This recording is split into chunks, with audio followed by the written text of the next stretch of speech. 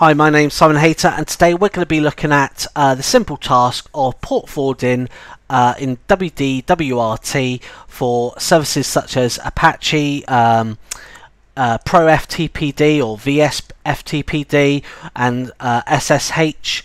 I'm running version v24 SP2, which is a very common firmware.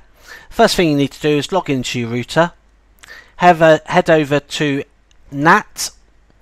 The first tab, which is port forwarding, simply click add. Now I actually want to add 3 in my example, so I could do this all at once. So first thing to do is name your application so you can easily identify them later on. So Apache, don't need to put the source net from port 80. 192. So what you do here is you type the IP address of the machine.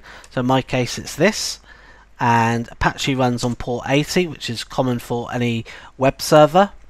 I run ProFTPD, so I'm going to put that in here. Source net is basically where who's requesting to access the service. So leaving it blank means that anybody can access the service. So 192, oh there we go, and that's port 21. I then want to add SSHD, and that runs on port 22. That's actually 21 there. 192.22. And the last thing to do is make sure that these are all enabled. So click save, click apply, and that's basically done for me. Now the other thing to do is to ensure that basically the server's running on 192.168.138.